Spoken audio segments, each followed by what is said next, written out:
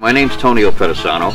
Most people in the industry call me Tony O. And I had the good fortune of being Don Rickles' manager, and I also had the good fortune of working for about 12 years with Frank Sinatra.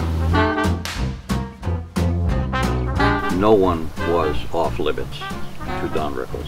He said, and my manager's mother, a former Broadway hooker, she was the master chef at the Mussolini hanging. We were doing a tour down in Florida with Joan Rivers. 2 more exits and there's a Denny's. Don says, what's that? I said, you'll like it. It's like a coffee shop.